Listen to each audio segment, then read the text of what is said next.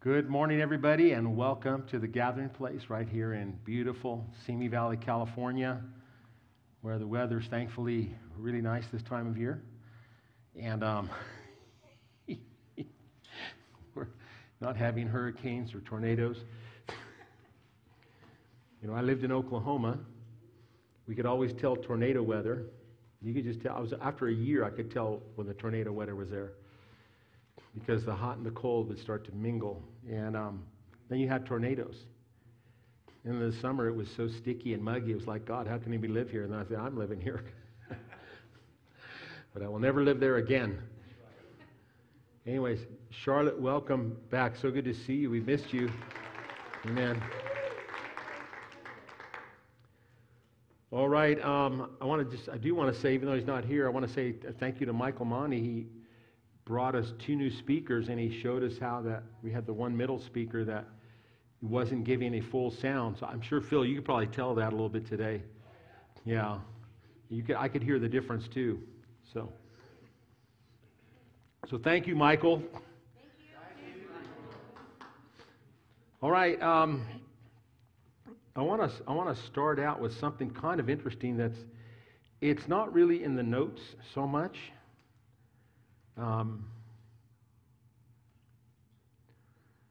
But I've been meditating on it, and I thought it was interesting. I shared a little bit about it on Thursday night, and so I'm going to read it to you out of Revelations 22, 1 and 2. And a lot of people think that Revelation is a book of confusion, that nobody can figure out what it says, and that's not true. A lot of it's pretty simple. Some of the stuff in the throne room is very interesting, and some of the end time stuff might be a little complicated, but there's a lot of stuff that's pretty easy. So in Revelation 22, verse 1, he said, He showed me a pure river of water of life, clear as crystal, proceeding out of the throne of God and of the Lamb, and in the midst of the street of it. So there's the street right there by the throne. And the water's pouring out of it. I guess you could body surf, I don't know. And on either side of the river there was the tree of life, which bare 12 manner of fruits, and yielded her fruit every month, and the leaves of the trees were for the healing of the nations. Now, I want to read that from the Passion Translation, as we did the other night.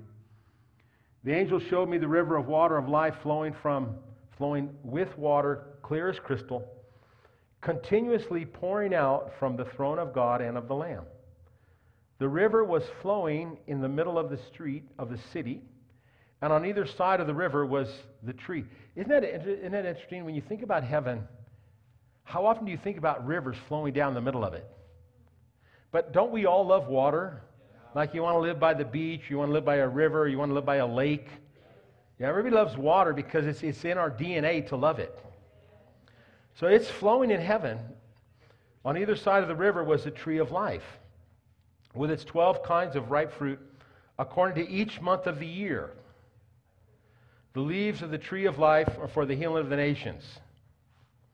So, most everybody, myself included, we talk about time versus eternity. How that time is outside of eternity, that God created time. But because everything else on the earth is created in relation to God's kingdom. Tom, I wonder if that humming is from the two speakers. It's just a thought. So I notice they're still on. But if God created everything, His likeness and image, and He gave us a world that was, somewhat like His, doesn't it stand to reason that there might be some kind of a revelation of time? Well, here it says that the tree of life has 12 kinds of fruit, ripening each month of the year. Well, if there's no time in heaven, how is it ripening each month of the year?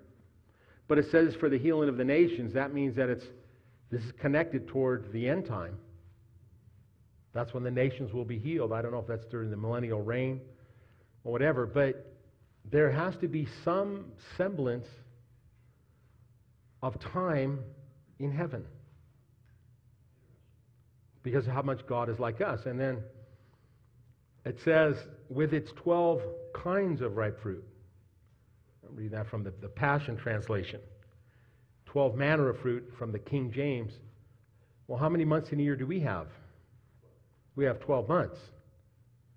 But if the tree of life is ripening every month, that means that the months in heaven are somewhat in alignment with the months on earth. Or maybe a month is a trillion years, or I don't know, but the months seem to be lined up with us. Now, when God created man, it said that I'll read that to you.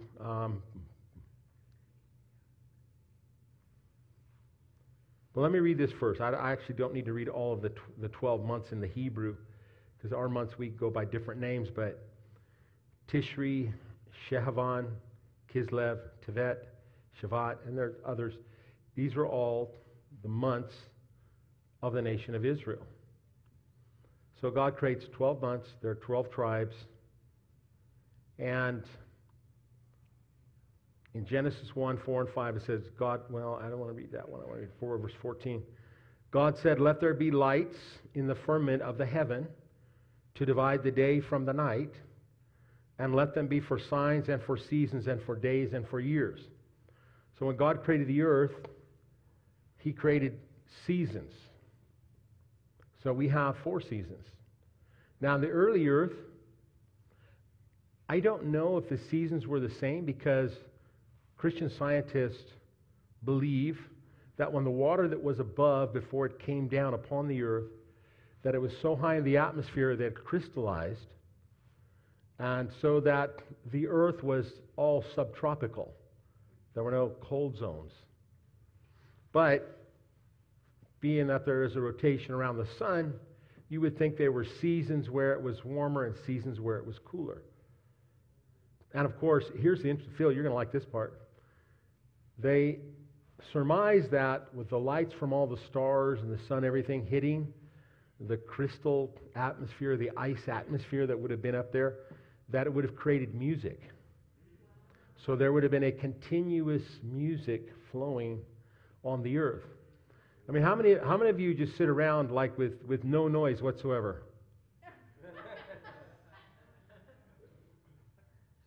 I mean, sometimes you're doing something, you're focused on something, you might have the TV on in the background, the news or something like that, or maybe music, and there's always some sound. But that's the way that God created us to be in this presence of His sound.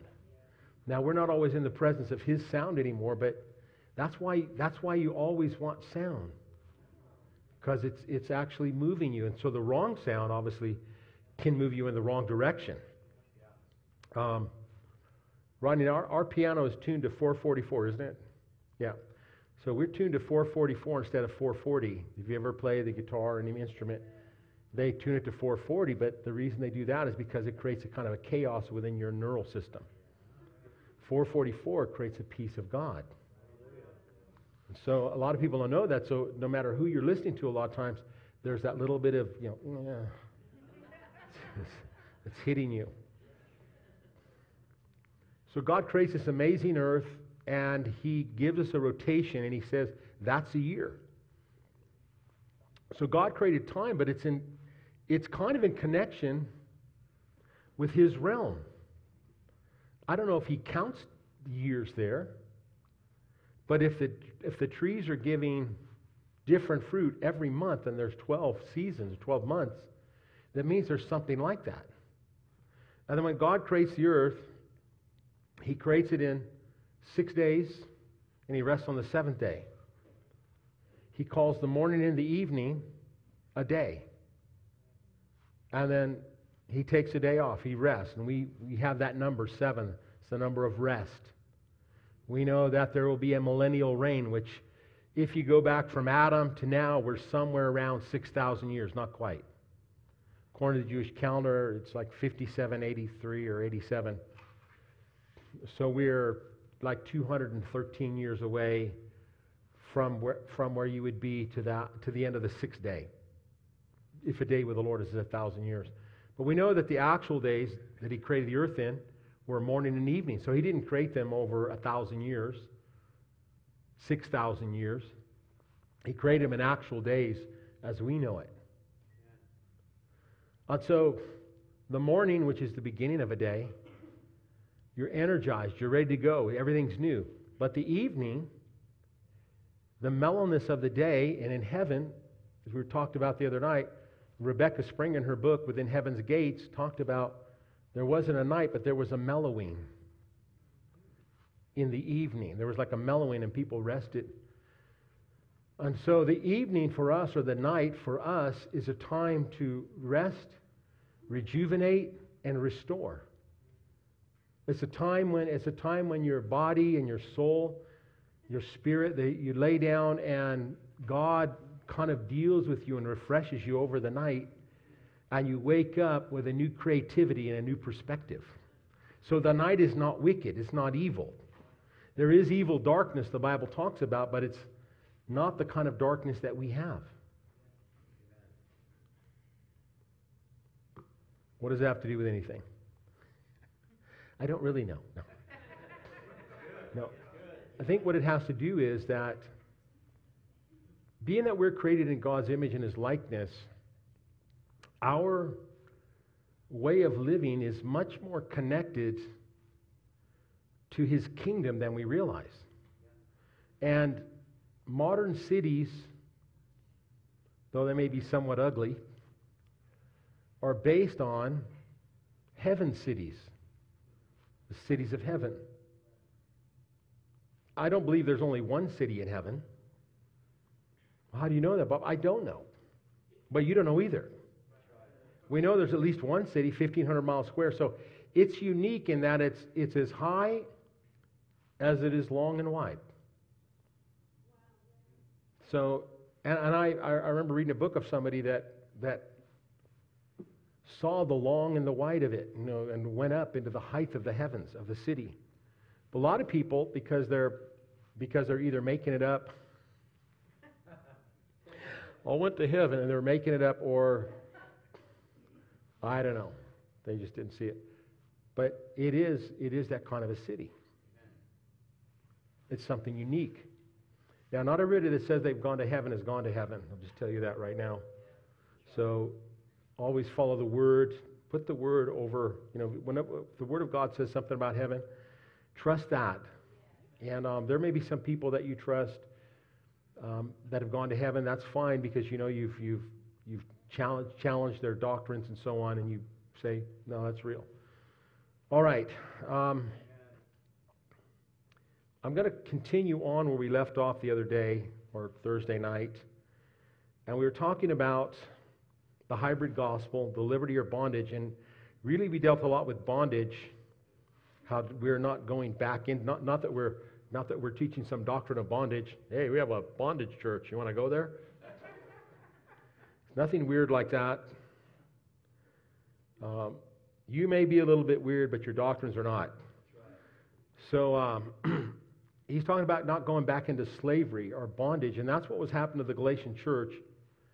When you try to go back to the law, you're going back to a system that is no longer viable. And it was not even fully, it was viable for the people at the time, but they could not keep it. They couldn't keep the law. So they had to bring sacrifice offerings, and then the high priest went in once a year, and their sins were covered for the year. But they were in bondage to sin. And that's what we talked about in John 8. They were in bondage to sin, but we're not in bondage to sin. Amen. And then I was listening to Kat Kerr, Elijah Streams, and there was a question. And the question was, Kat says that she does not sin. Most people have such a sin consciousness. When I listened to the question, I knew where this person was coming from. They're like, I sin every day. It's like a mindset. Oh yeah, I sin every day. I'm a sinner saved by grace. That kind of a mindset. Well, I was a sinner, but I was saved by grace. Therefore, I'm no longer a sinner. I'm the righteousness of God in Christ Jesus. Bob, what if you sin? It doesn't change who I am. If I willfully disobey God, that is a sin, but I don't willfully disobey God. And the Bible says in 1 John 3:9 that I cannot sin because I'm born of God. In other words, the seed of Christ in me cannot sin. Now, I don't want to go over that too much because we went over that the other night. So in Romans 8,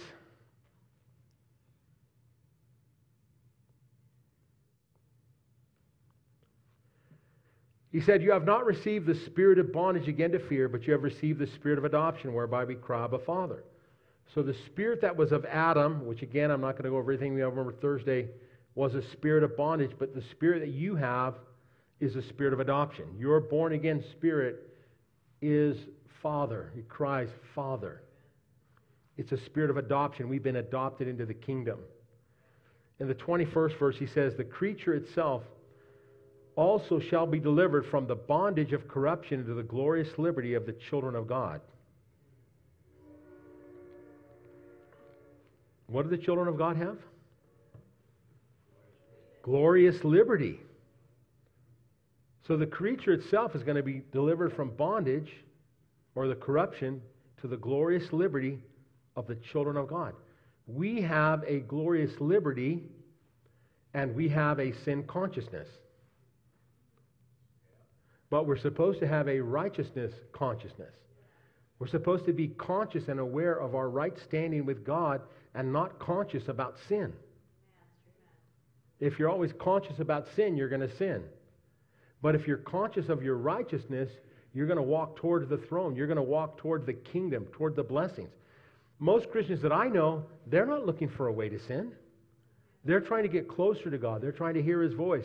They're praying. They're trying to receive things from the kingdom of God. They're not looking for a way to sin. And somebody who's looking for a way to sin, did they actually get saved? Did they actually have an experience with Jesus Christ where He's now part of their heart and transformed them? I'm not sure. All right. So let's move on. So Paul, going back to Galatians, but neither Titus, who was with me, being a Greek, was compelled to be circumcised, and that because of false brethren unawares who came in privily to spy out our liberty, which we have in Christ Jesus. So Paul said they had the liberty already. He said that they might bring us into bondage. So he's talking about here in Galatians, they were trying to spy out our liberty to bring us back into bondage. Now, whether they knew they were doing that or not, I don't know. But why would someone try to bring you into bondage? What does one person get out of putting another person in bondage? It's slavery. They get slaves. The Holy Roman Empire and the Catholic Church of that time basically used the people as financiers for everything they did. They were basically slaves. And you know the story of Martin Luther when John Tetzel was sent by Pope Leo X to collect indulgences, which is a lot of the 95 Theses was against the indulgences. So the people would put their money, and he said, and Tetzel, I can't remember the exact quote, but it was like a little lyric or rhyme, when the coin hits the bottom of the thing, your relatives are freed. They're freed from purgatory. They weren't in hell, but they were in purgatory, which is a made-up place. If you ask somebody, can you show me purgatory in the Bible? Sorry, can't show you what's not there. I can show you Abraham's bosom, but nobody's there anymore. It's been vacated. So Paul goes on to say this. They wanted to take us out of liberty into bondage, to whom we gave place by subjection, no, not for an hour, that the truth of the gospel might continue with you. So he said, we did not allow them to bring us into this gospel. And I'll tell you something. If somebody's really stern and they're really strong about the bondage thing, they come at you with an accusation. Well, if you're a Christian, you wouldn't do that. They come at you with accusation, and it puts you on a defensive. And when you're on the defensive, you're not on the offense. Bob, what do you do if somebody accuses you? Well, what happens a lot of times, we try to defend ourselves. Well, no, I'm not like that. And And here's the problem. When you defend yourself with your righteousness, you put yourself into their realm. You put yourself under the law. You put yourself under legalism. Somebody accused me, well, you're not living the right Christian life. And whatever I would say, well, the only person who could tell me something like that would be somebody who's a believer. I'm a believer. Oh, well, good. Let's speak in tongues together. Shukamaha, yalaki aloma. They start freaking out. They start going like that. Say, don't worry, I'll cast that devil out of you. That's the first sign of a believer. I was talking to this woman once. Bob, do you do crazy stuff like that? Sometimes. And sometimes demons manifest. I was talking to this one woman, and she really liked a lot of things that we were saying, but she was really had an issue with tongues, so I was showing her through the scripture. She goes, and then I did a little bit of praying in tongues. She goes, oh, I feel something wrong about that. I said, that's not you. That's just the devil in you. That's just the devil that's with you. I go, there's a devil that's keeping you. I go, look, the scriptures are all very clear. So what would be opposed to all the truth in the scriptures? It could only be a demon. So you're thinking that it's something in you that's holy, but it's actually a feeling of a demon when it hears the sound of God that's making you anxious. Come out! Okay. By the way, we did a thing the other day. I did a thing with AJ. I kind of interviewed him because he was taking the trains, and he had a couple of really unique experiences where people were demonized. So I think it's on our YouTube, and I'm sure it's on our site, and I know it's on the Facebook because I looked at it. It wasn't titled at first, but I titled it, and a lot more people are starting to look at it. But it's how he had issues on the train, and then what was the one person dressed like a bat and climbing the pole, and it was great how this person they were ready to attack him because he had bound the spirit, and they couldn't do it. And they freaked out, went to the other side of the train, and they were going to attack him. And he said his first thought, he started going to that martial arts thing, and it's true. If you've been trained, you kind of start to go like that way. But then he said the Holy Spirit just quickened him. No, and he went back into the spirit, and he just bound that thing. And that guy looked like he was charging him, but then he just stopped. Anyways, listen, that's a great testimony. I think you'll love it. And if you ride the trains, not only will you love it, you will need it.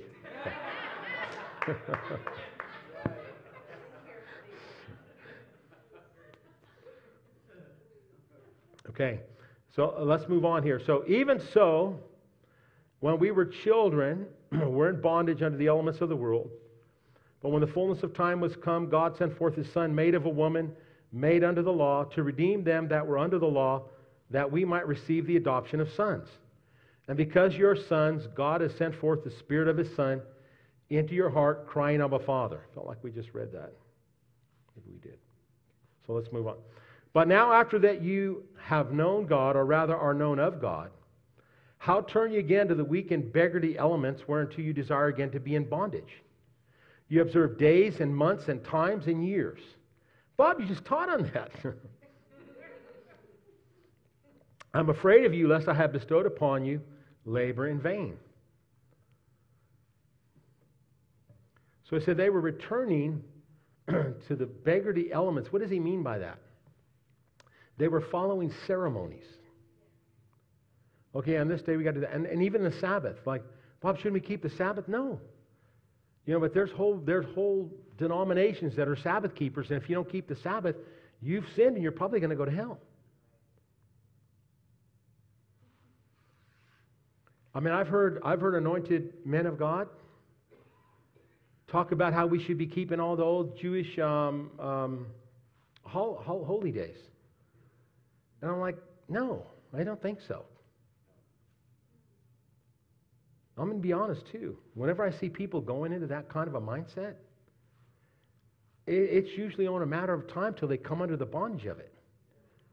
Like this one guy, we got him delivered from some demons, some nasty demons.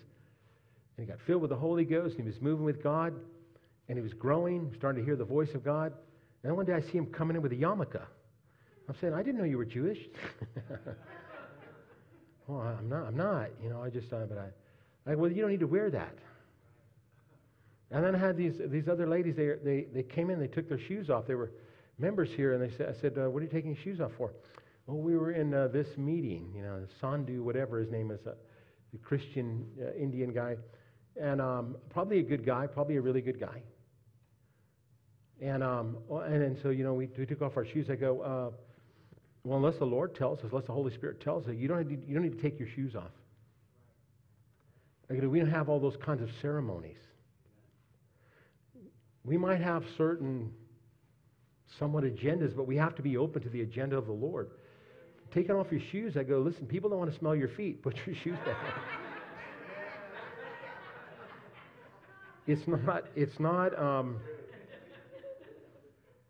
It's funny how Christians create all these things that can end up being bondages. Now, maybe the Holy Spirit at that conference they were at told everybody to take their shoes off. Now, that's possible.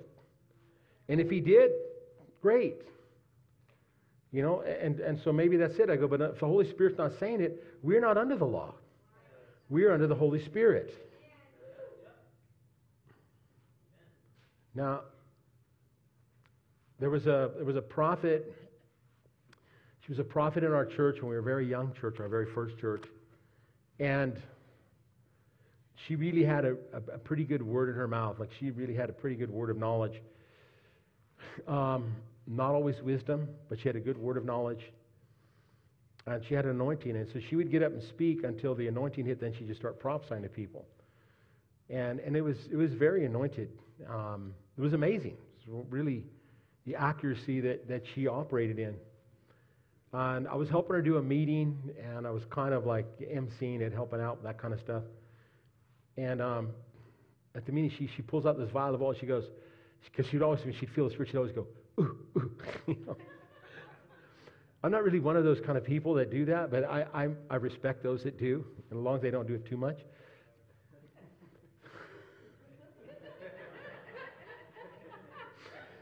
What do they do it too much? I start laughing. That's the problem. She goes, everyone that smells this oil, the power of God's going to hit them. And in my mind, because your mind's not always where your spirit is, my mind was like, I don't think so, But she's doing it to all these people, and I thought, oh, it's all psychosomatic, and and they're all falling out, and I'm helping to catch them and everything else. So she goes, your turn to... I was on the floor for 45 minutes. So when the Spirit says something, then it's of the Spirit, then it has a relevance and a revelation. I was literally on the floor 45 minutes, and the waves of glory were washing over me, and it was getting stronger and stronger. So that's an experience with God that cannot be discounted, that affects you forever. But what Paul is saying is, don't get caught up in these old ceremonies that they don't have meaning. In other words, they don't have anointing. They might have had significance in showing and revealing the coming of Christ, the different ceremonies, the different meals. They might have relevance. But now, not so much. I'm pretty sure Paul wasn't out there teaching the Gentiles how to follow all the Jewish traditions. All right, now, let's move on to another mindset. Behold, I, Paul, say unto you that if you be circumcised, Christ shall profit you nothing. And when I say another mindset, we're back into Galatians 5 where we started. So he said, if you're circumcised or you're following the law, Christ doesn't you have no profit. In other words, you have negated everything that God has given.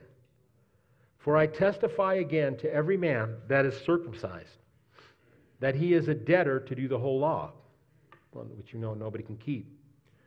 Christ has become of no effect unto you, whosoever of you are justified by the law, you are fallen from grace. Well, what does the word justified mean?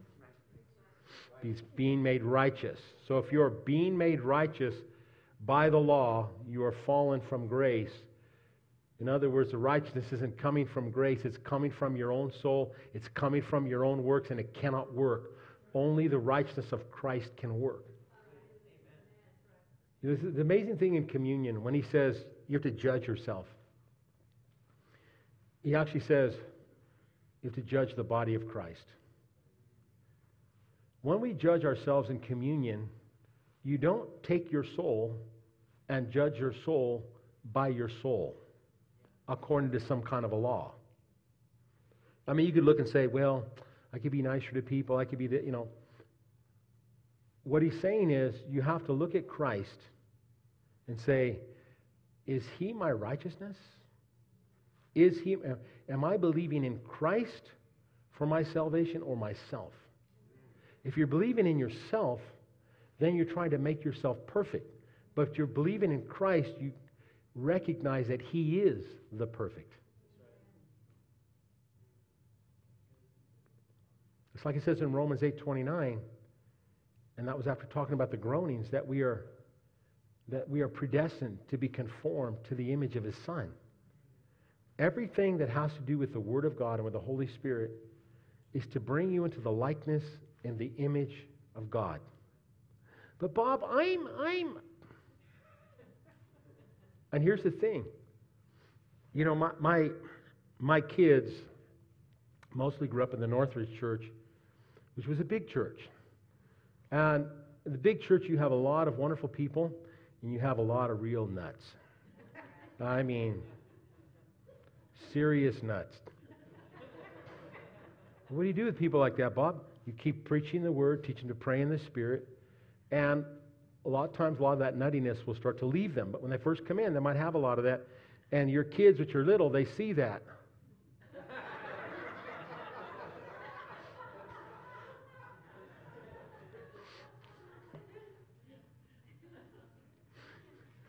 And they have a hard time remembering all the wonderful people. And so I have to remind them, remember so-and-so, remember so-and-so. Oh, yeah.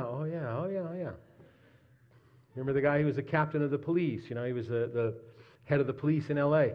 Oh, yeah, he's a great guy. I love that guy. Well, I said there were probably more people like that, but because you were my kids, the nuts would come up and they would ask you questions. So, how old are you, David? 8? That's a weird number in the Bible. Okay.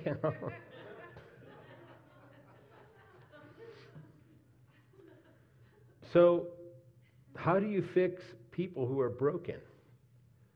Well, God fixes them. How does he fix them? Through his Word and through his Spirit. By spending time in the Word and the Spirit and honestly spending time around you. Thankfully, we have no nuts in here. Maybe like 2, but other than that, I mean...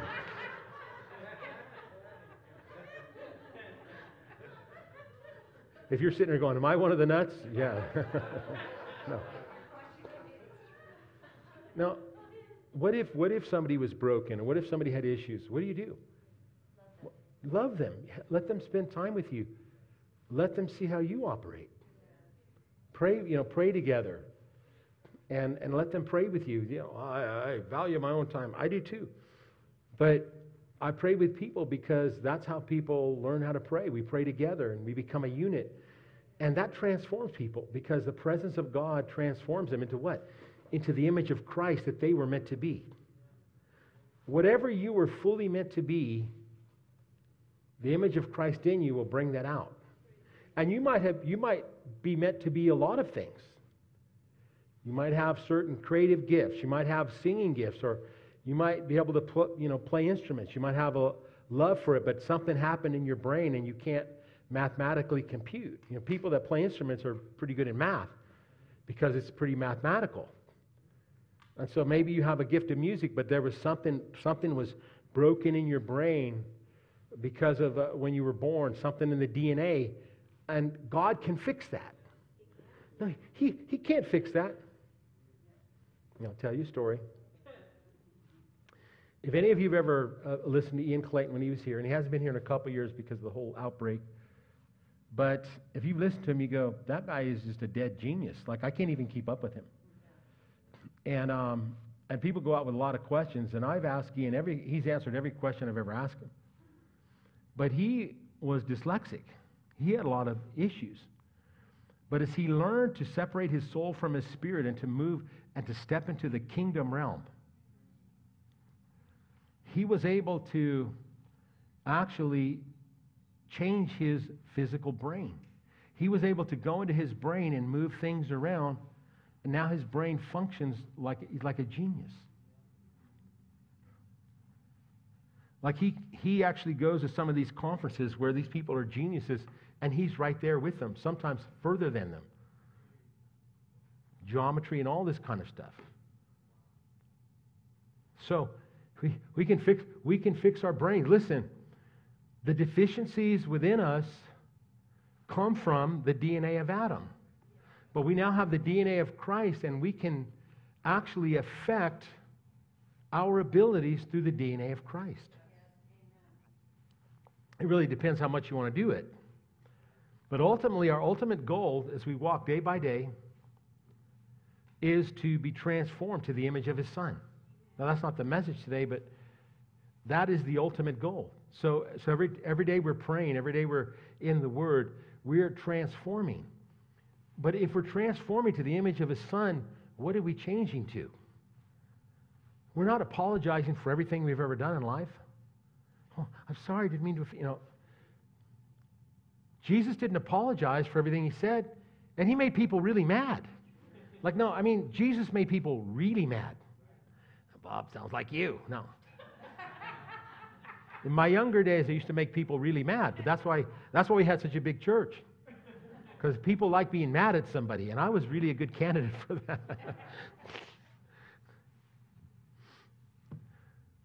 Jesus said things that really upset people. He overturned their doctrines. And they tried to throw Him off a cliff. They wanted to kill Him. He heals the man with a withered hand. What happens? They said they went out to find out how they could kill Him. What? And they didn't embrace Him, invite Him to their church, and hold a couple-week revival meeting or something? No, they said, how are we going to kill this guy? Why? Because He was taking their people out of bondage. He was taking and when you take their people out of bondage, what are you doing? You're taking them out of the slavery. And what happens when people that are your slaves are no longer your slaves? All the profit you get from them is gone. I'll say this. There's a slavery that the people of the nations of the world are about to be delivered from.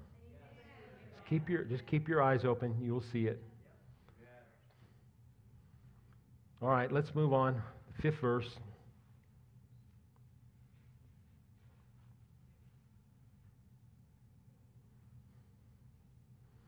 Oops. I forgot to put this note in here. I'm going to have to take you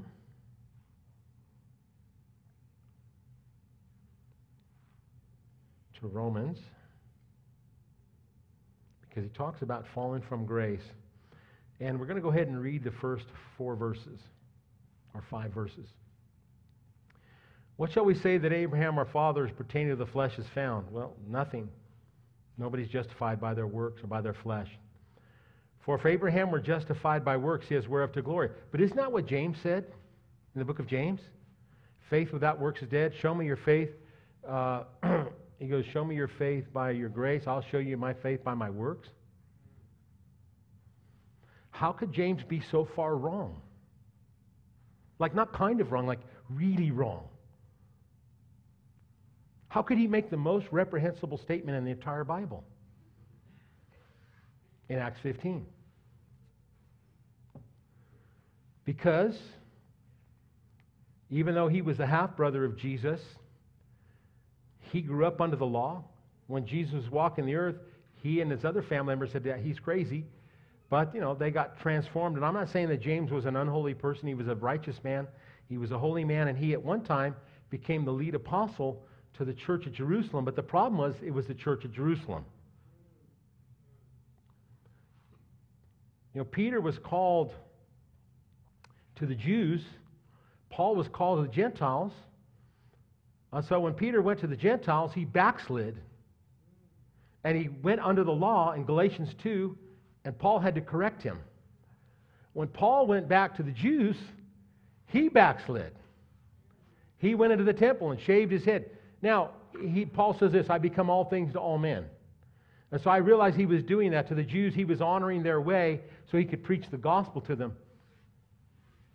But he would not allow, was it Titus or Timothy, to be circumcised. He would not allow them to come under the law. But it didn't fare well for him when he was in that situation. So James is the apostle now to the church at Jerusalem. And he probably, I understand why he said what he said. Because there's just some Christians that are just, they're not going to do anything. That's why he's going, well, if you want to show me you have faith, I need to see your works. And that's kind of a fair point, but that's all it is. It should never be a doctrine. And Paul is showing this. He said, if Abraham were justified by works, he is whereof to glory, but not before God. But James says, well, Abraham offered up his son Isaac, and therefore he was justified not only by faith, but by his works. But Paul says he wasn't justified by his works. So let's read on. Since I opened that little can of worms. I know you know the answers, but somebody here listening or watching may not know. What saith the Scripture? Abraham believed God, was counted to him for righteousness. That's Genesis 15:6. That's the exact same Scripture that James quotes. Now to him that works is the reward not reckoned of grace, but of debt. But to him that worketh not, but believes on him that justifies the ungodly, his faith is counted for righteousness. Not his works. And I'm going to show you more scriptures that faith or that righteousness can only be achieved by faith. Now, since we're here, I guess we could read on a little. Even as David also describes the blessedness of the man unto whom God imputes righteousness without works. Who were the two people that were called the father of Jesus in the flesh realm? David and Abraham. Both counted as righteousness. Saying, blessed are they whose iniquities are forgiven and whose sins are covered. Blessed is the man to whom the Lord will not impute sin. Cometh this blessedness then upon the circumcision only, or upon the uncircumcision also? For we say that faith was reckoned to Abraham for righteousness. How was it then reckoned? When he was in circumcision or in uncircumcision? Not in circumcision, but in uncircumcision. Well, that would kind of mess up the faith without works thing, because if it was counted before he was circumcised, that's before he offered up Isaac. And he received the sign of circumcision, a seal of the righteousness of the faith which he had, yet being uncircumcised, that he might be the father of all them that believe, though they be not circumcised, that righteousness might be imputed unto them also. Okay, it's really boring, I realize that. So let's go. Let me draw you a picture.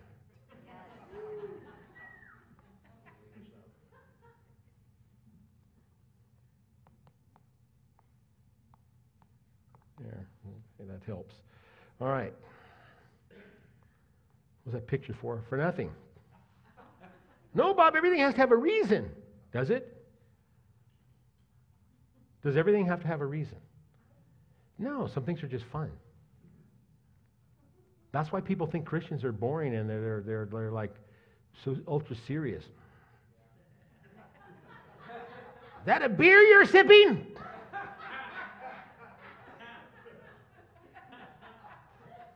An apple cider.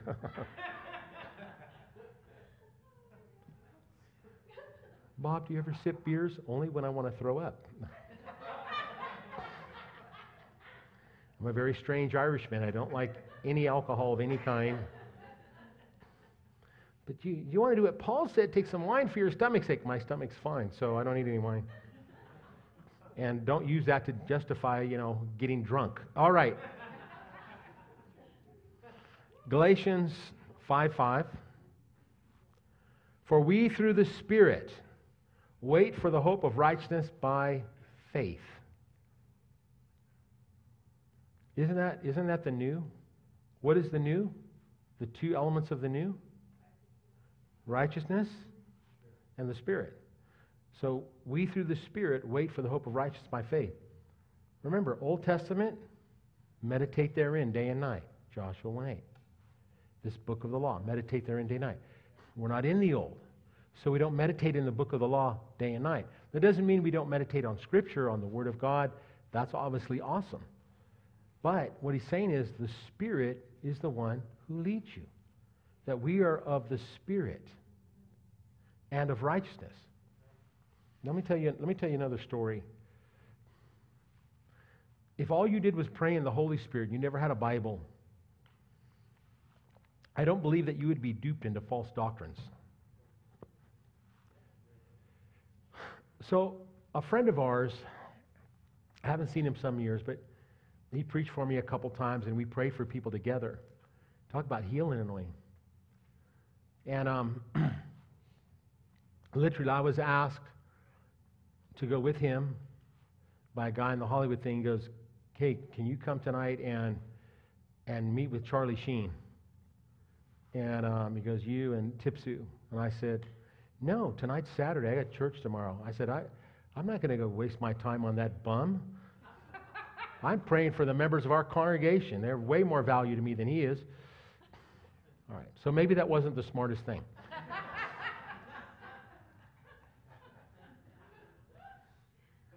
But Tipsu did go and pray for him, and he got healed.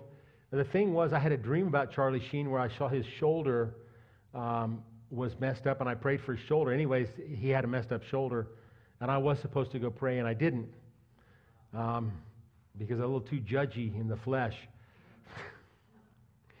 And probably I could have mentored him better maybe than the guy from Sri Lanka. But that's just a story. So this guy, Tipsu, he is dying of a brain tumor in Sri Lanka. Several of his family members had died. Some witch doctor had cursed them. His cancerous brain tumor. And his brother-in-law comes to him and said, "Hey, there's an evangelist preaching about Jesus." And he tried he prayed to Muhammad, he prayed to all the Hindu gods, and nothing. He was going to die. And he goes, "There's an evangelist preaching about Jesus and people are being healed." So he went there and he got healed. And he got saved. And he got filled with the Holy Ghost and spoke in tongues. So he started having meetings. People were coming together, and they would pray together, and they would meet together. And then he would pray for them to be healed. He didn't have a Bible, but he was healed. You know, he would just tell them about Jesus. He was healed, and Jesus heals. And then people would be healed. And then he said if he was praying in the Holy Spirit, one day he heard this word from the Lord. "Tell the people that by the stripes of Jesus they are healed." That's your covenant scripture, my friends. If you only knew one healing scripture, that's all you need to know is that one. That is the covenant healing scripture. "Who his own self bare my sins in his own body on the tree, that I being dead to sin should live unto righteousness, by whose stripes ye were healed." So he went into the meeting and said, "Everybody listen. I want you to know that by the stripes of Jesus you are healed." No Bible, nothing. I started praying for people. Did everybody get healed? No, not everybody, but he said sometimes if people wouldn't get healed, they'd fast and pray until they did. I said, "Good thing you don't live in America, they'd all be dead."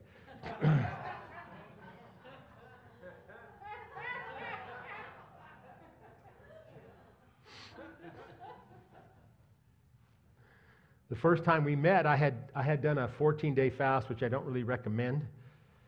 And I lost like 50 pounds or something. But I had never met him, and he looked at me, and this guy fasted so much, and he was thin. He goes, you were just on a long fast, weren't you?" He could tell. He could tell the difference just if you're thin or you're on a long fast. That's how much this guy fasted. And so the Lord told him, "Go to Christ for the Nations." I'm not sure if he told him or he had a dream. And he saw himself in front of Frida Lindsay, which is Gordon Lindsay's wife and the head of Christ for the Nations at that time. Why are you telling the story? I know, you guys look bored, so I'm going to... No, by the Holy Spirit. So he gets a ticket, and he goes to Christ for the Nations, but he doesn't speak English at all. And as he's on the campus, when he gets on the campus of Christ for the Nations, he sees a fireball coming from heaven, and it comes down and it hits him in the chest. And when it did, he could suddenly speak English. Like, I'm still working on speaking English. This guy did it in a minute. So he went into the offices, and Frida Lindsay was in there, and she goes, I know who you are. I saw you in a dream. I'm giving you full tuition, because he didn't have any money. So that's how he started out.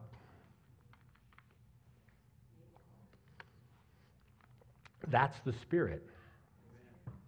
He didn't even have the Scripture. What did he have? He had the Holy Spirit and righteousness. So that is the new. And I will sneak that thought in every chance and through every scripture I can find until we fully have it. Now, let's look at this. So in Hebrews 11, in the first verse, he's saying, faith is the substance of things hoped for, the evidence of not things. So he begins to talk about faith, and he says, by faith, Noah, being warned of God of things not seen as yet, moved with fear, prepared an ark for the saving of his house, by the which he condemned the world and became the heir of the righteousness which is by faith. But Bob, he did works. Well, he did works of the Spirit. I'm not saying we don't do works, but the works are Ephesians 2:10. They come from your nature. By grace you saved through faith, that not of yourselves. It is a gift of God, not of works, lest any man should boast, for we are his workmanship, created in Christ Jesus unto good works. So he did the works of the Spirit, even though he was not filled with the Spirit, but he had no law, because there was no law. So what did he do? He obeyed the voice of God. Isn't that what we're supposed to do? Isn't that what we're striving to do all the time? Is to obey the voice of God? So he prepared this ark, condemned the world because he revealed that God was real by his obedience. He became heir of the righteousness which is by faith. Paul's making a point here that righteousness comes by faith. He started it in the book of Romans, but it's the righteousness which comes by faith. And he said Noah was an heir of that. So it goes back to the days of Noah. We're talking before Abraham. And then in Romans 3, I thought we were in Galatians. We are, but we're just shifting. But now the righteousness of God without the law is manifested, being witnessed by the law and the prophets. Even the righteousness of God, which is by faith of Jesus Christ, unto all and upon all them that believe, for there's no difference. So anytime you get in this, you get a hankering to do something. I got to do something different. I can do something for God. I'm not doing anything. I got to do something for God. Believe. Believe. Have faith. God, Bob, God's not speaking to me. What's the last thing he said to you? I don't remember. Well, then why would he tell you something else if you don't remember the last thing he said? If you're talking to your wife and she says something to you and you walk out 5 minutes later and she goes, why didn't you do that? And he goes, what? I just told you 5 minutes ago. What did you tell? That means you weren't listening. Or that it didn't mean anything. You know why sometimes it seems difficult to hear the voice of God? Because you have to hunger and thirst for righteousness, and God wants to make sure that when he speaks, there's consequence for not listening. He wants to make sure that you listen and you're like, I want to do that. So that you just don't like blow it in one ear and out the other and go, oh well, and then you forget it. He wants us to know. He wants us to hear.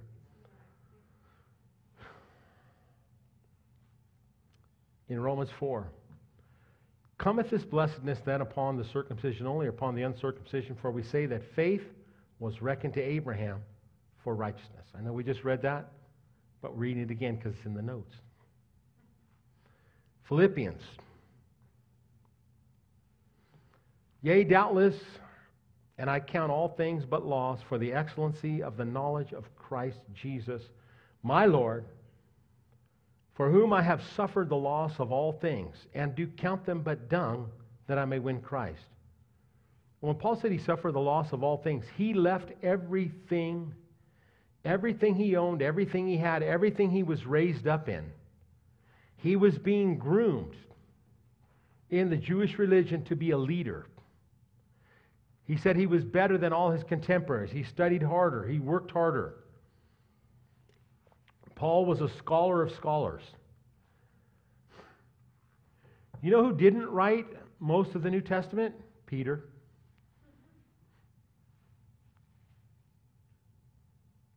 You know who else didn't write most of the New Testament? John. Now, John did write a couple of books, 1st, 2nd, 3rd John, and the Gospel of John.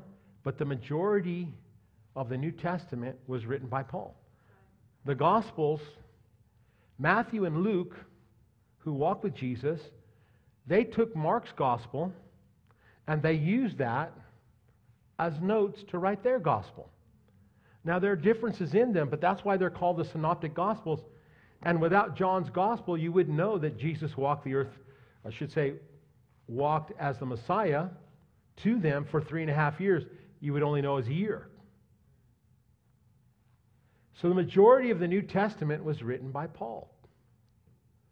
And Paul was a scholar of scholars. Even Peter said, he goes, Paul says things that are hard to understand, but it's Scripture. Now, if you've ever done a lot of memorization, which I have, and I remember when I was memorizing, sometimes we'd be memorizing or reading things in the Old Testament and things I'd memorized in the New Testament, I go, hey, you stole that from here. I would say to Paul, I would talk to Paul, we would have a conversation, hey, you stole that from here. But he did. And I used to think that Jesus stole a lot of stuff from Proverbs.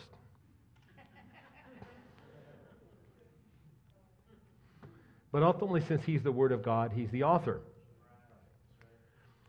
So, most of Paul's letters are explaining the Old Testament and what it actually meant. He brings the new from the old. Anytime you see it is written or anything like that, he brings the new from the old. And so he was a scholar of scholars. He had a lot to lose. And he said this, and he goes, and to be found in him. Everybody say in him. In him. Remember we did the series on being in Christ? So in him, being found in him, not having my own righteousness. Man, that's hard.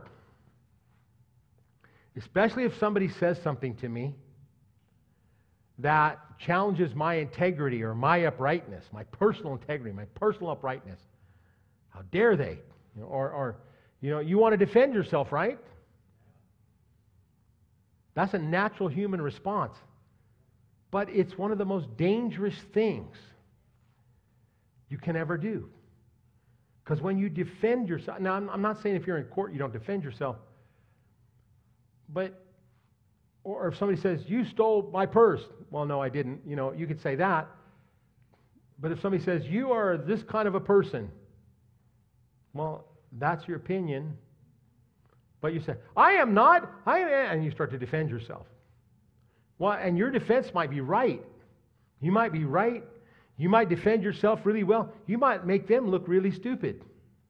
But in the process, you have defended yourself based on your own righteousness. Now here's a problem with that. And it's going to be in the 5th verse, or the 6th verse of the 5th chapter of Galatians. Here's the problem with defending yourself on your own righteousness. That now you have the right to judge other people based on your righteousness instead of on your love.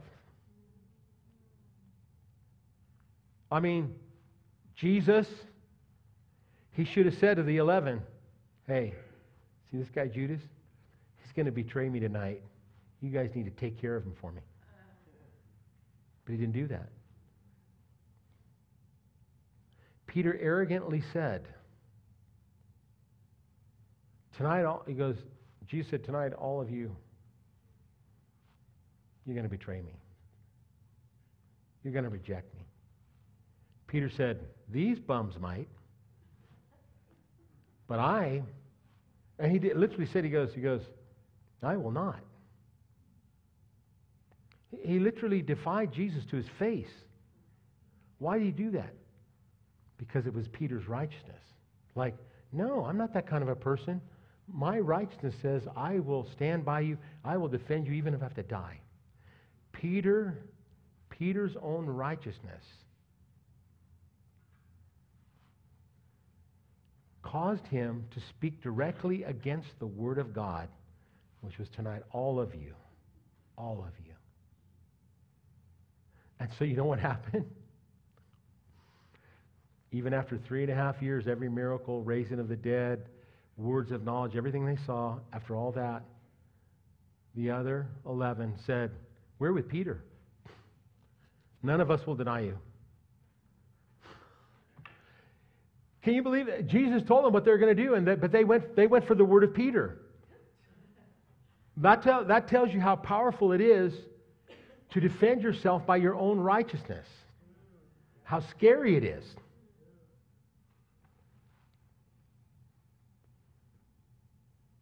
So he said, "Well, Peter, you're going to deny me 3 times. And he did. He denies him 3 times, and then it sunk in. He hears the cock crowing, and all of a sudden he's like, and it sinks in. Judas Iscariot, after he betrayed Christ and realized what he had done, he was more arrogant than Peter. That's an amazing thing. We're so arrogant in our own righteousness, but he was more arrogant than Peter. To pay for his sins, he went and hanged himself. Remember what Jesus said to Peter? He said, "Peter, I have prayed for you that your faith fail not." Because couldn't it have been easy for Peter to go and hang himself? And you know where he would be right now if he had done that? He'd be right next to Judas. You know where Judas would be if he had done what Peter did? He'd been one of the 12. No, the scripture said that, it would have been better he'd never born. That's right, it did say that, and so he didn't. But out of his arrogance, he paid for his own sins. And because he paid for his own sins, he, to me, is the worst judged person in all of creation. There's no greater judgment against anyone than Judas Iscariot. But Peter would have been right there with him. Because Peter literally stood against the word of God and said, "Though all they may deny you, I will not deny you." And persuaded them. Oh, that's pretty bold, right? What was that? That was Peter's will. That was Peter's own righteousness. Be found in him, not having my own righteousness, which is of the law, but that which is through the faith of Christ. Listen to this last line. The righteousness which is of God by faith. That's what you have. The righteousness which is of God by faith. That gives you perfect access. So let's say you're going through a day and you go, I meant to pray more today. I meant to do this. I meant to do that, and I didn't. What do? You start to condemn yourself. You start to say, what's wrong with me?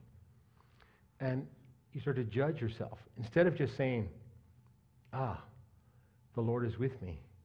I'm in Christ Jesus. And you start praying right there. Start worshiping, praying, reading, whatever you need to do. To be in Christ, to do what he wants. All right. Now, we're going to get to Galatians 5:6, which I told you. Today might be a slightly shorter message because I hate heaters. It really is the truth.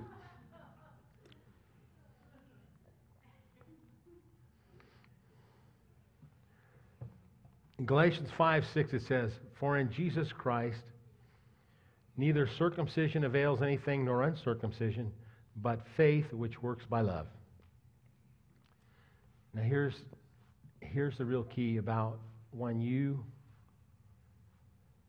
stop judging yourself by your own righteousness. Remember, it says in Corinthians, that's why people die. Because they receive the communion the wrong way. Communion is a lot different than people think. They don't judge the body of Christ. They don't judge that everything that's any good is through the body of Christ and not through our own perfection. That's right. And so, what's left? Thank you. I've found over the last few years, I'm doing a lot more thank you than I've ever done.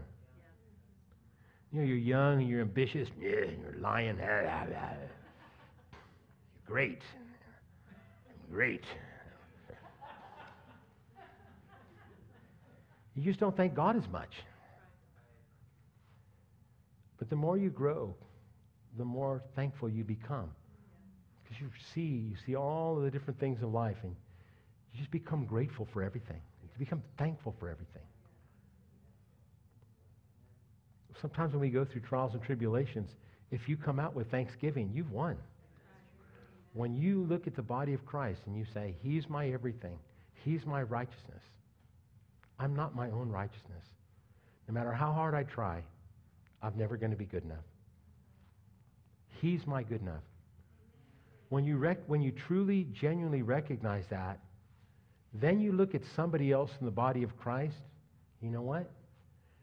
You stop looking at them through the eyes of what they've done wrong.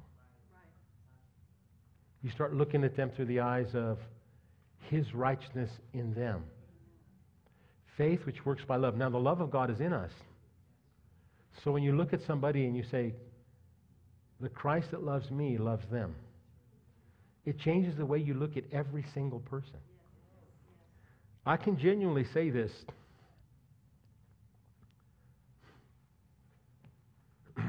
That through Christ, there's nobody on earth that I hate.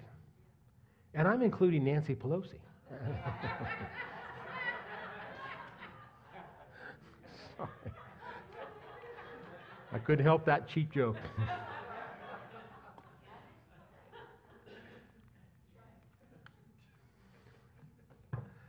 I don't hate anybody. And I don't want to hate anybody because hate drums up the wrong things within you. It's the wrong thing to have. So your faith works by love. And love is what? Love is recognizing the grace that's been given to you, recognizing the promises that have been given to you. Bob, I struggle with healing. That's because you're not letting God love you enough. Now, I know I said this a couple months ago, but it's true. Healing really doesn't have that much to do with healing. It has to do with righteousness. When you accept God's righteousness, the healing comes with it. So when somebody's praying for the healing, you might be praying for a healing, and that's good, and meditating on healing scriptures, but it's accepting the righteousness of God that allows the healing to come. So it's not so much a healing problem as a righteousness problem. Why do you think we start out with those first three scriptures? Isaiah 53. Which is all about Him forgiving our iniquities, about Him carrying our afflictions, our pains, our sickness, our disease.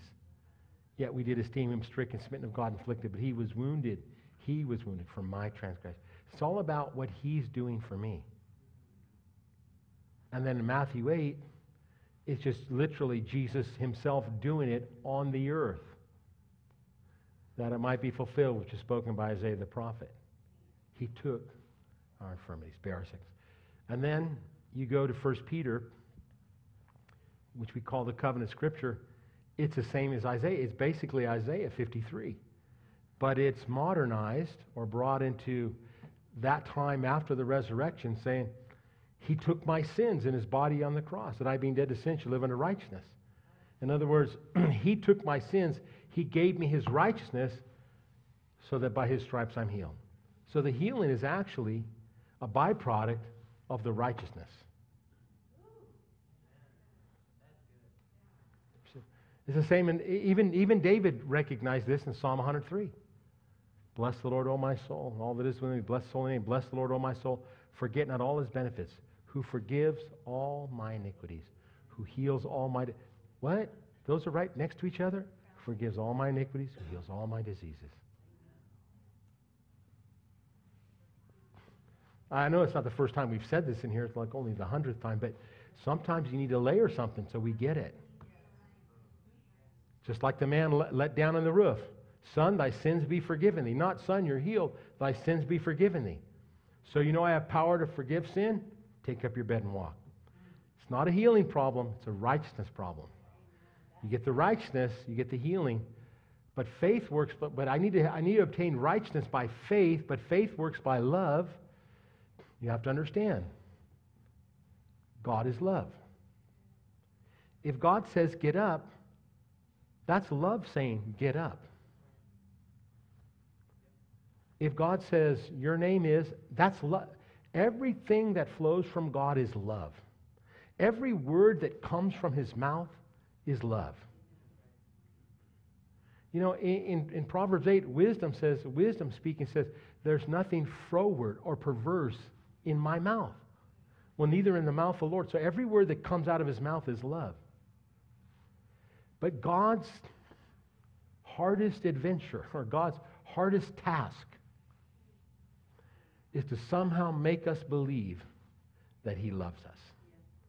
It's so difficult for him to make you know that he loves you. We're like Peter. Peter thought he loved Jesus. Jesus was loving Peter by not allowing him to intervene. Peter thought he was loving Jesus by intervening, but Peter was he was puffed up in his own pride and puffed up in his own righteousness.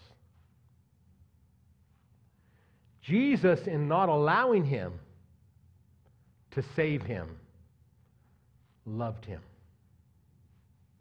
He said, Peter, I'm going to paraphrase this. Peter, you need to allow me to love you.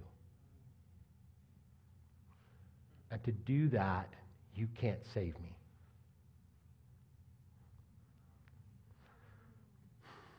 Now, Peter was a hard case.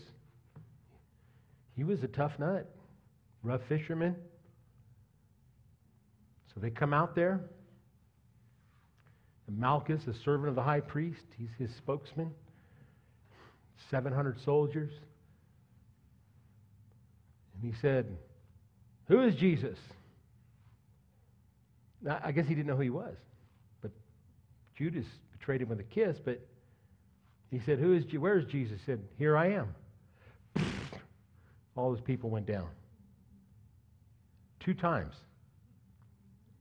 Now remember, they had 2 swords. Peter, of course, had one of them. he took out the sword and he said, Samson, this is my night. It was all about Peter. And he started swinging, and I think he was trying to chop that guy's head off, and the guy probably moved, and it just cut his ear off. And Jesus stops him. Hey, if my kingdom were of this world, then I would ask the people to fight. I could ask for 12 legions of angels. And he lays his hands on Malchus, the main guy who came to take him, and he heals him. The guy that Peter tried to kill, Jesus heals. Isn't that that way in the church sometimes? I've heard there's some. That's the person that Jesus loves. The person you hit. They have 37 demons, Bob. Well, go home and pray till all the demons get cast out of them. Well, then I can't criticize them anymore. But if I say they have a lot of demons, then I can criticize them. But then your faith will stop working. Think about AJ when he was on the train and that demon-possessed person started to charge him. His first response was, my righteousness will defend myself. But then he reverted into the kingdom response of the glory of God and of the righteousness of God and of the love of God. And that person was stopped. The demon in the person could not move forward because of the love of God. I'll tell you this interesting story. I wish I could remember the preacher's name, but it was somewhere in the 1800s, the late 1800s. I just can't remember the preacher's name. But it was a preacher. He was a man of God. And he was in a field. And there was a bull in that same field. And he was kind of like kind of laying down or up against a tree. And this bull starts to charge toward him. You know, bull with the horns, thousands of pounds, they kill you real easy. And he said instead of getting up and running or natural thoughts you might have, climb a tree, anything, He said the presence of God just came on me, and he goes, I looked at that bull, and he says, I just felt compassion and love. He said, that bull's created by God. And he just thought, I love you so much. He's thinking this because the glory of God's on him, and all he was doing is thinking about how much he loved that animal. I mean, we know that God loves every bit of his creation. How much he loved that animal. He loved him so much. And he said, and the bull just kept coming, but the more the bull came, the more he's like, I love you. And he said that bull got really close to him, and it just stopped. The love of God is the divine order that the earth was created in. The earth was created in the order of the love of God. The earth and the heavens function in alignment with the love of God. So when you hear a message on, you need to love, that's somebody telling you to love by your own ability and by your own righteousness. No. What we need to allow God to love us, because just like Adam in the garden, when God would come in the day and he would speak to him, and then Adam would speak life into the earth. We are the only ones that can speak life into the earth. The angels can't do it. God himself doesn't have the authority because he gave it to us. So he has to speak to us, and that's what he did through Adam. He would come and speak to Adam, and then Adam would speak into the earth. But everything that God says is love. So when God wants to speak into the earth, he has to come through you, but anything he speaks through you is love, even if it's judgment. Even if God's speaking judgment and it's ferocious, it's still love. Faith works by love. When did he say that? He said that right after he said, it's not by works, but by grace. And if you take up the works and not the grace, you are fallen from the grace. Not circumcision or uncircumcision. Then he says, it's neither circumcision or uncircumcision, but faith which works by love. And I think it's still up on the board. Yeah. Neither circumcision avails anything or uncircumcision, but faith which works by love. And that has mostly to do. That sixth verse is connected to the first 5 verses. It's all about the grace that God gives you, that gives you righteousness. His grace gives you his righteousness so you can come into his presence, and in his presence he can love you. And when he loves you, you take that love and you speak it into the earth. Greasy grace, Bob. License to sin. No. It's not. There's no greasy grace. The grace of God gives you righteousness that brings you into the presence of God. God loves you. You, in turn, love the earth. And you love everyone on the earth. Your words are love.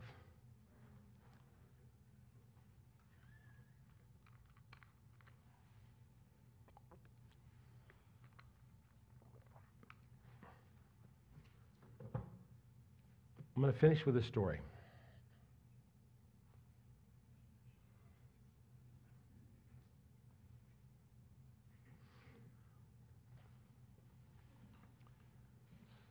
Some of you remember when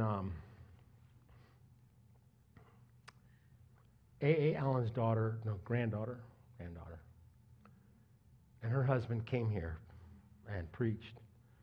We're in a different building, but they came and they preached, and it was the most amazing testimony. And from what I understand, I was talking with somebody who was there, that they never told that story in any churches. They said only if a place is where the people are praying, they can handle it. But they told it here.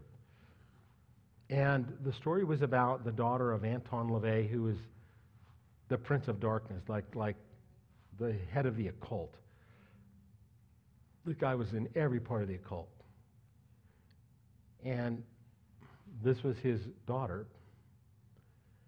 They were going to use her as a human sacrifice. And she grew up in witchcraft and everything you can think of. So she could see it. Here's the funny thing. A lot of times people in the occult can see more into the spirit realm than the Christians.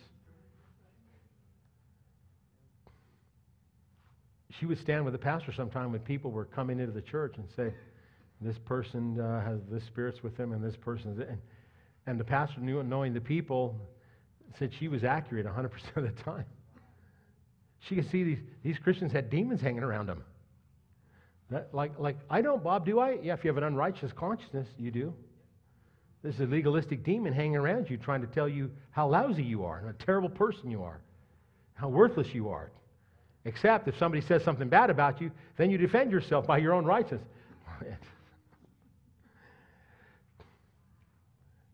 But this woman, they had tried to kill her.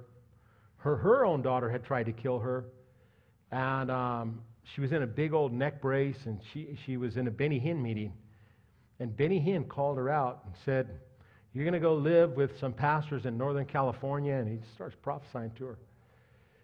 10 years before all this happened, this prophet came to these pastors and he said, "Something is coming, and you guys have to get ready for it." He goes, "You need to start getting ready now." Now they didn't. And he came 5 years later, he saw me, the same thing, like 3 or 4 times. Finally, like with 6 months before he got there, he said, "I came here specifically for one reason, to tell you, you have a very short time to get ready for what's coming." Now, they weren't just going to be messing around with some low-level demons, Same thing.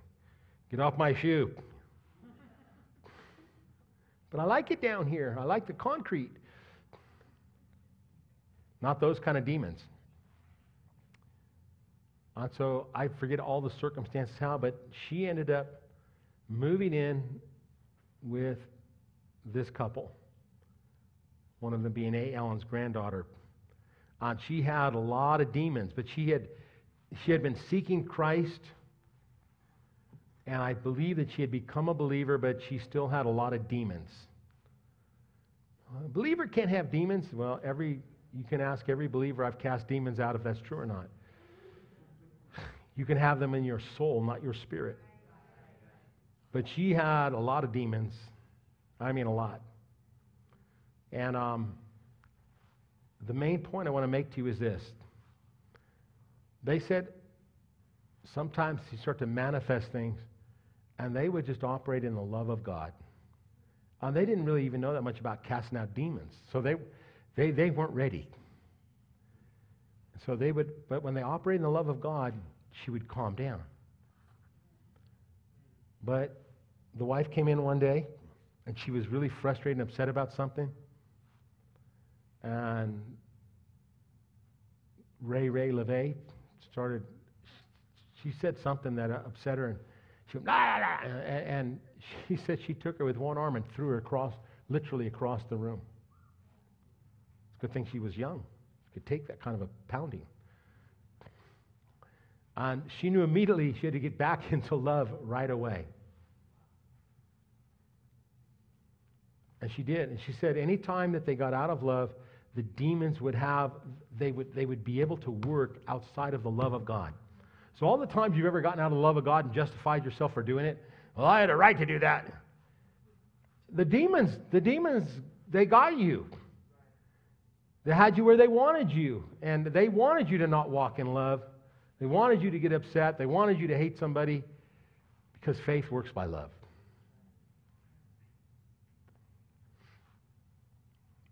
Bob, we can all get upset. Of course we can. And what do? I used to have a little bit of a temper. I know it's hard to believe because I'm so sweet. But anybody that knows me for a long time knows that. I usually don't let Randy tell the story. He was telling it in the office when I said, "Don't tell that story, Randy." We were driving somewhere. This was many, many years ago. Somebody did something to us in a car, and the car stopped, and Randy said he looked over, and I was out the door on the way to the car.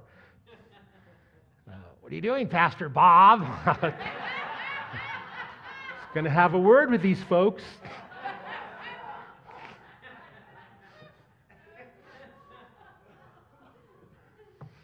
What was that? Well, there is an Irish spirit. Oh, no, there really is. There's an Irish spirit. You know, they talk about the fighting Irish, but if you go to Ireland, they're the nicest people in the world. You go, oh, these people wouldn't harm anybody. They're so nice. They're so sweet. But if something throws you off, I would just, even when I was young, I would get so mad. Like this guy was supposed to be one of the toughest guys in school, and he was sitting behind me in a chair, and he's doing something on my back, and that thing went off, and I turned around, I said, I'm just like this with fear. I said, you touch me again, I'm going to break your big fat nose. And it just... He's supposed to be this tough guy, but when he saw that fury, he was like, I don't want to mess with that idiot. I'm telling you, that thing would come upon me. It was a spirit. A church member, many years later, he goes, I remember you from high school, Bob. He goes, yeah, you were standing up on this place. There were 6 of us, and you were drunk or high or something. You were cursing and swearing. You threatened to kill all of us. He says, you started coming at us, and we all ran. So who is that? I don't know that person. When I say that, I would be scared of that person, but I don't know that person. I don't know that person because that person is gone. And I remember when it started to happen, because somebody had done a casting call, and they, without me knowing, a friend of my wife's, and all of these people were lined up around our block, and they were parked, and none of the neighbors knew, and people were sitting on the lawn, and I'm just like, what's going on here? Oh, they're doing a casting call. And I remember this guy, he puts out a folding chair, and he puts it on my front lawn, and I remember I walked over, and I just let him have it. I yelled at everybody in the line, yeah, and I told them what for, and what, and there's like this, and the person, oh, Bob, we're so sorry. And then my daughter goes, Dad, go back in your office, and don't come out in the front yard.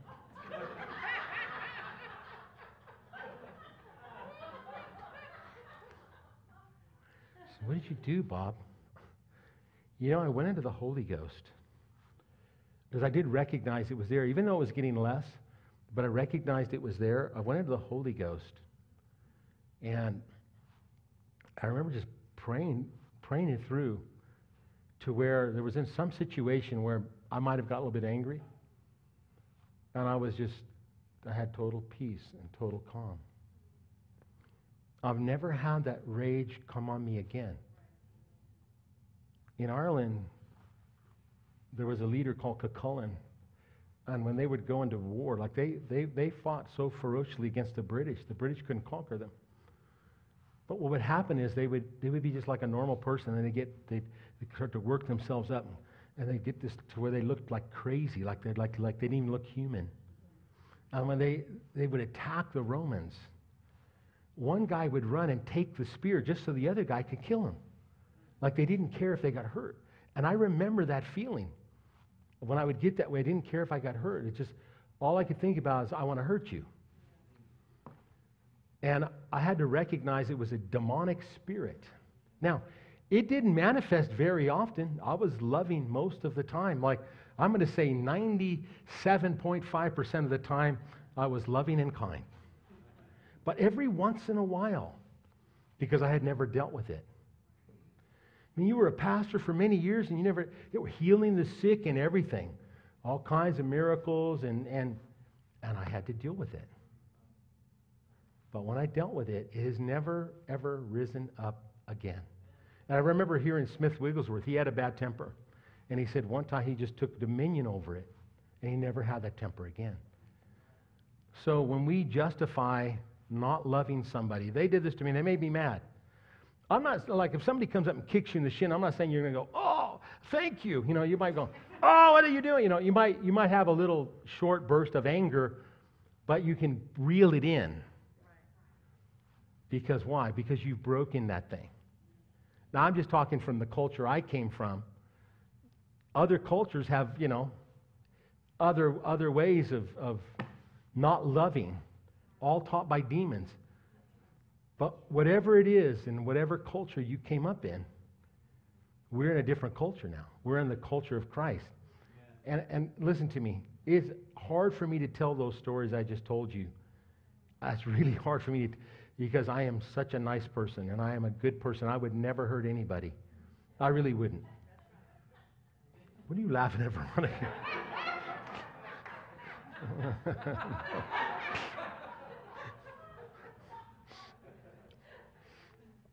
No, it's really the truth. It's hard for me to tell it, but I felt like I had to expose truth about my own life, where I had issues, and they were bad issues. It wasn't just me. And my dad fought all the time when he was a kid. He was a tough guy was quick as lightning, and he fought a gang by himself. And his brother fought a gang by himself. These guys were like nuts. And I met my dad's mother's sister, and she was 90 or something. She was all spunky and ready to fight. Like wow.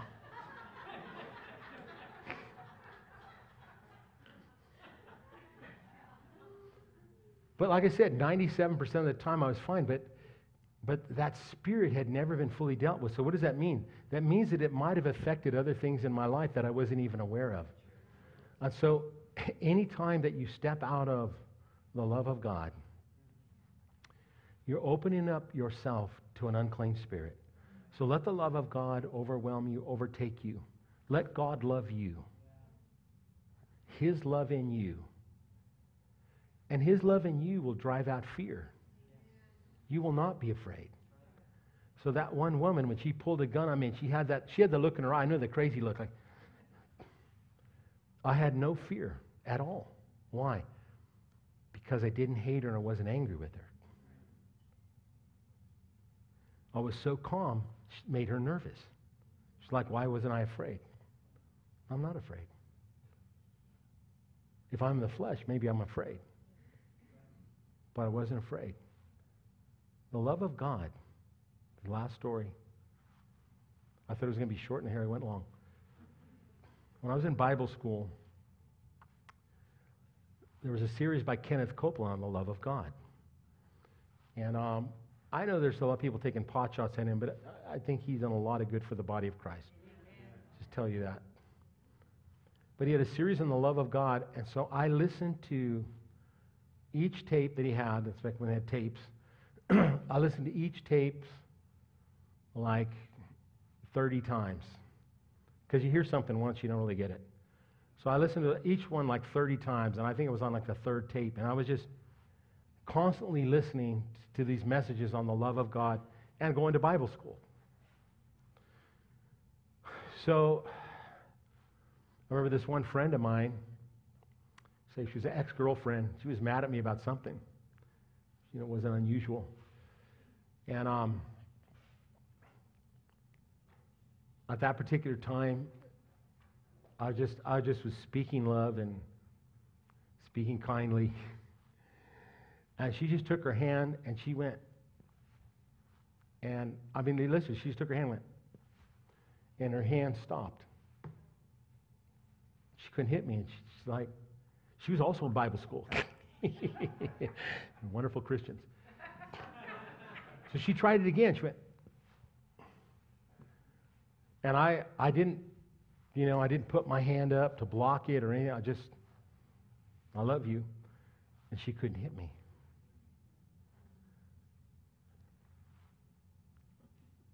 Now, if somebody comes up to, punch you, I'm not, unless you're really in that. And I was taking a chance on that one. She couldn't hit me. And she tried like 2 or 3 times. And finally she said, man, the love of God's really powerful. I was thinking, thank God. But, there were times I let that slip, like anybody. But I believe that if we really take hold of righteousness and it's really about letting God love you. There were 2 weeks I taught on that message on letting God love you. And right after that, the next week, Bill Yount came in. And it was just, it was through a friend said, hey, Bob, you ever heard of a guy named Bill Yount? I said, yeah, I know he's a prophet. He's on Elijah list. She said, he's going to be in California. You think you have an open? I said, oh, we'll make an opening. And so he came here, and what did he teach on? He taught on the love of God and letting God love you. to me, that was God speaking to us and confirming to us that our congregation is a congregation of love. That no matter who you're talking to in this place, you love them. Whoever walks through these doors, and not just through these doors, wherever you are, I don't care if you're at the gas station, anywhere, love people. Let the love of God, let God love you. And we're doing, during the worship time, don't just worship God, let God love you. Worship is not just you as a slave saying, "Oh, great master, I obey you." Worship is you intermingling with him, allowing his presence to intermingle with you, and you intermingling back with him. All right. That's enough. I went so long, I'm not going to... Amen. Thank you. I went so long, I'm not going to read any scriptures for the offering. But we are going to receive the offering at this time. And if the Lord touched you in any way, if you got revelation from this, then give into that revelation as the Lord would direct you. And if you're making out checks, of course, please make them out to the gathering place or those that give to Soaring Ministries. And we have the text on the board. If you're texting in, if you're at home watching on our website, it will tell you how to give. If you're watching somewhere else, go to our website. We'll show you how to give.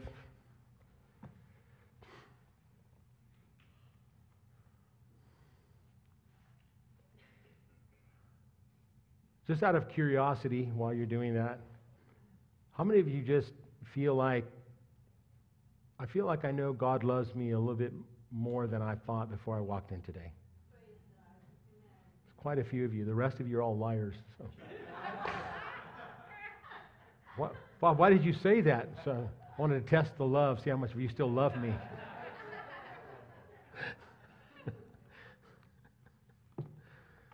Oh, my. All right, let's pray.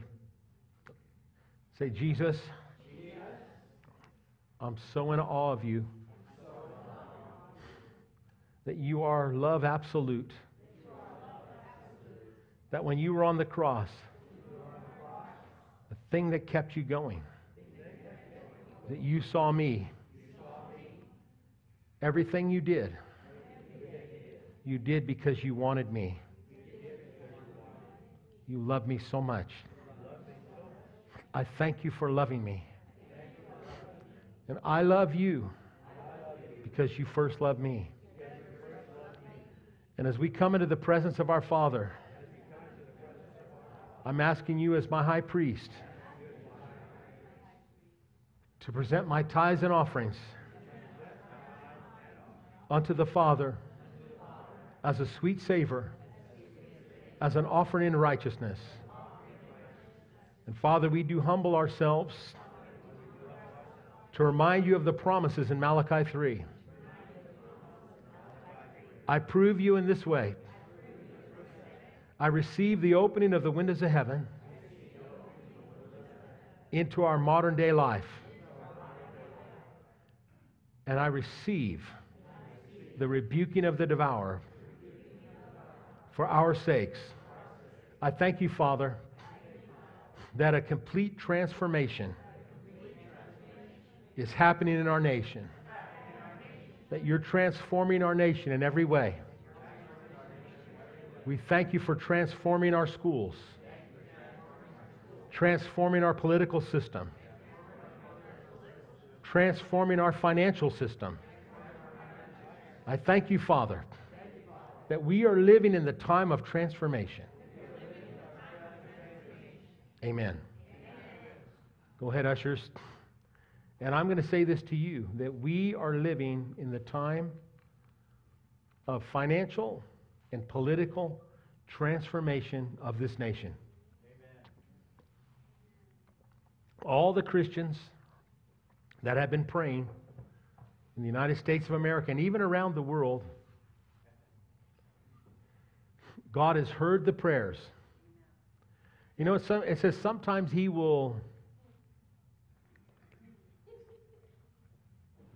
He will hold back His hand like He did with Pharaoh for a season that He might show His glory.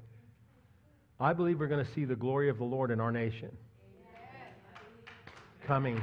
And I believe it's already started. I believe the beginning has already started. And not only that, we're going to see the financial transformation. And people would say, no, God needs to judge America. Well, He has been judging. He's been judging the darkness in America. Let me just tell you how God judges things. God looks at darkness and He says, I cannot allow this to continue. And so He judges the darkness. If people in the darkness hold on to the darkness, they get judged with it. But if they let go of the darkness, they don't get judged with it. Sodom and Gomorrah is a perfect example. They were dark, dark places, and they were going to infect everywhere else. They were going to spread. And so God came to Abraham and said, I'm judging those places. And it's even different than it is now because they couldn't get born again. They couldn't change their spirits. He said, I'm judging that place. And Abraham said, what if there's 50 righteous? I won't judge it. So Abraham interceded, and he got down to 10. Now that's where we can do. Our intercession can spare a lot of people that should be judged in the darkness, spares them into a place of repentance or with the grace of God or a visitation from God. But Abraham interceded. He was a prophet intercessor, and he interceded. So was Enoch, by the way. He's a prophet intercessor. But he interceded, and God said, I won't destroy them if there's 10. But there wasn't even 10 righteous people. He knew that Lot was there with his family, figured there got to be a few more, but there wasn't. So what did the Lord do? He went and he got Lot and his family. And he said, don't turn back. So the angels, literally, Lot was hesitating and waiting, and they finally said, we can't bring judgment till we get you out of here. So they got him out of there, and Lot's wife turns back, and she was judged with the darkness. Had she not turned back, she was delivered from the darkness, but she turned back to the darkness, and she got judged with the darkness.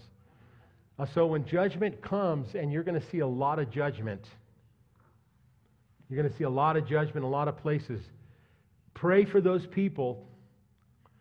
Pray for those people that there'll be repentance, that there'll be grace for them to repent, and I believe that God will spare them. And I like some of you go, I want them to be judged, you know. I mean, there's some people you look at them and you go, man, they annoy me. I'm kind of glad they got judged. Listen, when I spoke that thing about Alec Baldwin that time, some people were mad at me, but the Holy Spirit spoke to me. He said, write an email. Not such a smart Alec now. And just how that the Lord told me, He said, I've lifted my grace from him. He said, I did not do this. I didn't cause the shooting. He goes, but I lifted my grace from him. And if you see, he's in the news all the time for doing something stupid. Why? The grace of God is completely lifted from that guy. But he said, the Holy Spirit said, it's not only him, but there are many, many people who attacked 45. He goes, they will be judged. And we saw a lot of that since that article. And I'm not saying I'm definitely not the only one that said it. Probably a lot of other people, I'm sure, prophesied that. But you look at all those reporters in CNN that got fired, or that got brought to justice for sexual abuse and pedophilia. I mean, these were people running the networks were pedophiles, and even the governor of New York and his brother. So you see a lot of judgment that came because they had embraced the darkness and they didn't repent. Well, they're still alive, so they still could repent. And if they repent, they could actually be restored. Believe it or not. Say, no, if they repent, cry out to God, they could be restored. Because God loves them so much. All right, let's stand up. If anybody needs healing today, say, I need healing or some restoration, or just say, I need somebody to agree with me in prayer about something. That's what these guys are up here for. They're up here to pray with you or pray for you. If it's healing, just to lay hands, the Bible says lay hands on the sick. And I believe that there is another level of healing I know is being revealed to me. I had an interesting thing happen to me last week. Something in my right knee went out. And I couldn't put weight on it, or I couldn't put pressure, and like I put pressure, and it was just off. So I started speaking Isaiah 53 and 1 Peter, but I did something a little different. I didn't ask God for anything because He's already given it. I said, Lord, I remind you of the healing anointing that you released through Jesus by the stripes on His back. And I literally just saw Jesus with the stripes on His back. And I said, I receive that anointing into my body, and I receive it into my right knee. And I received it. And then I would quote those scriptures multiple times during that day. I received it, and then I woke up the next day, and it was exactly the same. So I just kept doing that. But about midway through the day, it just changed. It was healed. So what did you do? Well, I went and took a 30-minute walk. And then I just kept speaking to my leg, but to my body as well. And Friday, in the morning before we prayed, I thought, I'm going to take a little walk over to the park. And I always set my timer, to know how long or what distance. And I was going to go maybe for 5 or 8 minutes or something, just a short walk. But my legs felt so good. It wasn't just my knee was healed. My legs felt so good, I just kept going. And then my watch dinged, and I had walked a mile. And I never try to walk fast. I just walk at a pace that I enjoy. But I noticed that it was the fastest mile I had done this year by over 2 minutes faster. My legs felt so good and so loose. It was not just healing, but like restoration. And the interesting thing is, when I walk here, I always walk slower here. I don't know why, than when I'm at home. But this was the fastest by 2 minutes. Something had happened in my legs. There had been some kind of a restoration.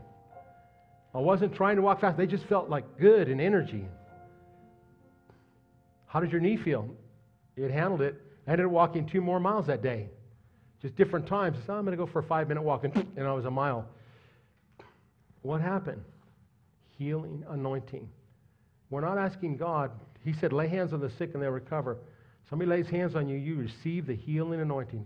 Say, I receive it into my body. Whatever part of your body it is. I wasn't going to tell that testimony today, but as I was thinking about not telling it, the Lord reminded me of something that Kenneth Hagin used to teach. I didn't even remember what it is, but there were 3 things, and one of them was you testify. So what were you healed from? My heart. Your heart, that's right. I actually was at Cathers this week. They took my blood pressure. So her heart was healed last week when we prayed. That's awesome. Testify. Okay. So if you do need healing, Rodney, let's sing that again. We're going to sing it one more time, and I'm going to invite you to come on up. And if you guys up here feel like an anointing on you for something, somebody's shoulder, whatever, just wave at me and then we'll call it out. Father, I thank you that your word will not return void, but will accomplish that which you've sent it to do. And I pray for the healing anointing to come upon everyone that's watching. I don't care if you have arthritis in your hands, your hips, or your knees. I just heard arthritis. God is healing arthritis right now. I just declare healing anointing over arthritis. Anyone who's watching, I declare the healing anointing upon you. By the stripes of Jesus, I declare that you are healed. We release His love and His healing to you. Father, I pray that your healing mercies would go into every house at the sound of my voice, not only live, but even recorded. That watch it later. Let your healing and glory come in and touch everybody. And we receive it done, Father. And I pray, Lord, that your grace would be upon everyone this week, that your kingdom, your righteousness, peace, and joy in the Holy Spirit would be upon us. In Jesus' name, amen. Amen. So we are done. God bless you. Love you. Take time to talk to somebody and tell them you love them and you appreciate them. And we will see you Thursday.